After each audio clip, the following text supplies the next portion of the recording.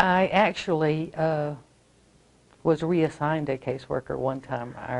Our difficulties were so great that it could not we couldn't overcome it, because we felt like the child really needed to find her biological parents.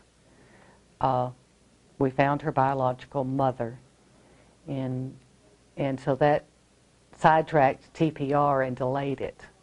And so the caseworker was really mad because she had to go back to square one and do a case plan, and she actually, on our yearly assessment, wrote me up on 3 points which all were inaccurate and not the truth.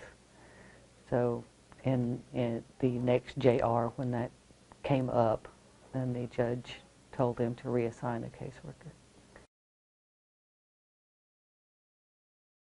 It's difficult. We've had a lot of caseworkers. My eldest went through about 5 different caseworkers in the 3 years that she's been with us. Just go to the supervisor. But I mean, the vast majority, I've not really had any problems.